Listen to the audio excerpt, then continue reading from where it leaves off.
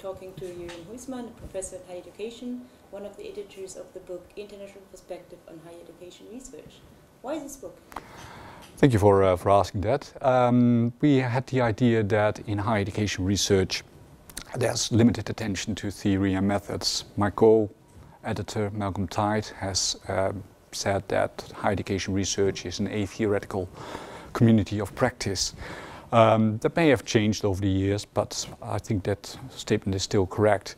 Limited attention to theory and likewise limited attention to methods. In chapters and in articles we do see that people use methods, obviously, but the sections on methods are pretty short. So this was a great opportunity to invite scholars to write more extensively about theory and method in higher education research. What can we find in the book? A wide variety of contributions, I would say.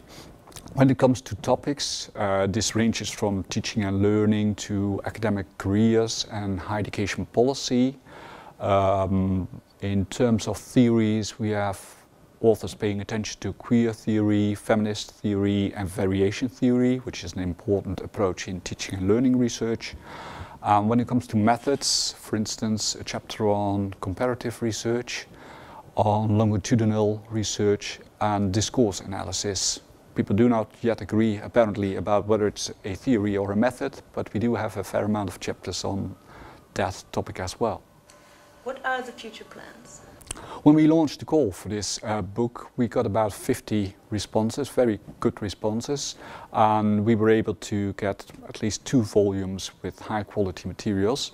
We think there is scope for extending this series, so we hope to get another book out definitely in the beginning of next year, and to follow up the series to have a sustainable set of books on theory and method in higher education.